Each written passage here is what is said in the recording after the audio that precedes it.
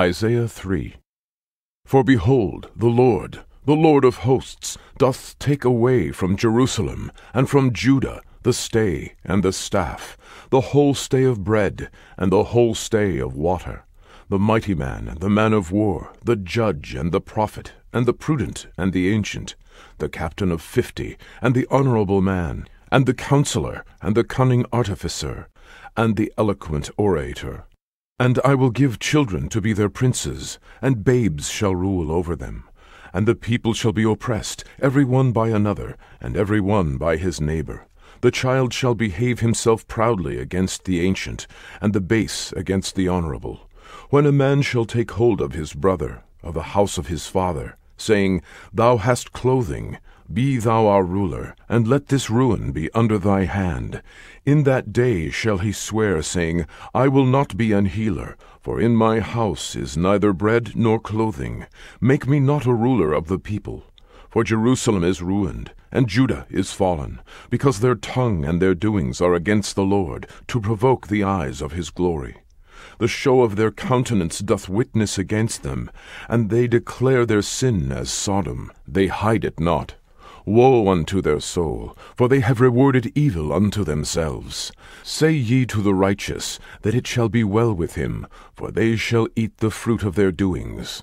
Woe unto the wicked, it shall be ill with him, for the reward of his hands shall be given him.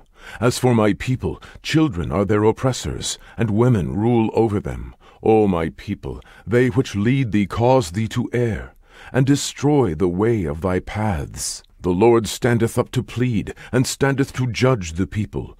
The Lord will enter into judgment with the ancients of his people, and the princes thereof. For ye have eaten up the vineyard, the spoil of the poor is in your houses. What mean ye that ye beat my people to pieces, and grind the faces of the poor, saith the Lord God of hosts? Moreover the Lord saith, Because the daughters of Zion are haughty, and walk with stretched forth necks and wanton eyes, walking and mincing as they go, and making a tinkling with their feet, therefore the Lord will smite with a scab the crown of the head of the daughters of Zion, and the Lord will discover their secret parts. In that day the Lord will take away the bravery of their tinkling ornaments about their feet, and their calls, and their round tires like the moon, the chains and the bracelets and the mufflers, the bonnets and the ornaments of the legs, and the headbands and the tablets and the earrings, the rings and nose jewels, the changeable suits of apparel, and the mantles and the wimples and the crisping pins, the glasses and the fine linen, and the hoods and the veils. And it shall come to pass, that instead of sweet smell there shall be stink, and instead of a girdle a rent, and instead of well-set hair baldness, and instead of a stomacher a girding of sackcloth, and burning instead of beauty. Thy men shall fall by the sword, and thy mighty in the war, and her gates shall lament and mourn, and she, being desolate, shall sit upon the ground. Isaiah 4.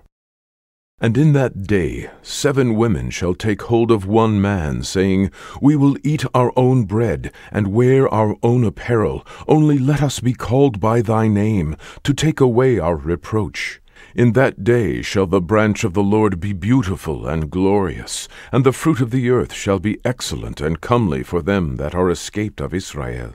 And it shall come to pass, that he that is left in Zion, and he that remaineth in Jerusalem, shall be called holy, even every one that is written among the living in Jerusalem, when the Lord shall have washed away the filth of the daughters of Zion, and shall have purged the blood of Jerusalem from the midst thereof by the spirit of judgment, and by the spirit of burning.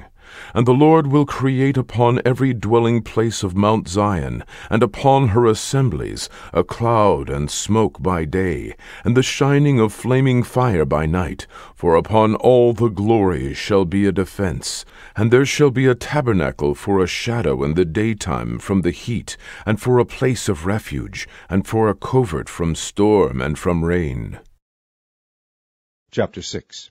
Brethren, if a man be overtaken in a fault, ye which are spiritual, restore such an one in the spirit of meekness, considering thyself, lest thou also be tempted. Bear ye one another's burdens, and so fulfill the law of Christ. For if a man think himself to be something when he is nothing, he deceiveth himself. But let every man prove his own work, and then shall he have rejoicing in himself alone, and not in another. For every man shall bear his own burden. Let him that is taught in the word communicate unto him that teacheth in all good things. Be not deceived.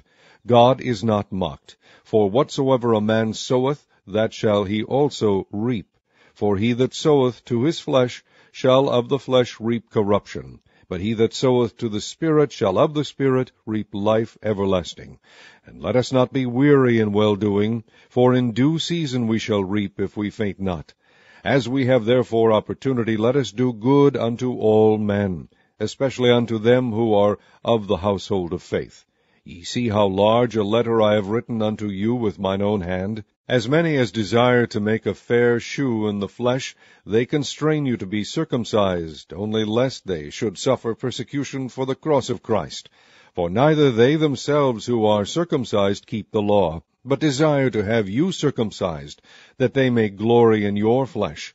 But God forbid that I should glory, save in the cross of our Lord Jesus Christ, by whom the world is crucified unto me, and I unto the world. For in Christ Jesus neither circumcision availeth anything, nor uncircumcision, but a new creature.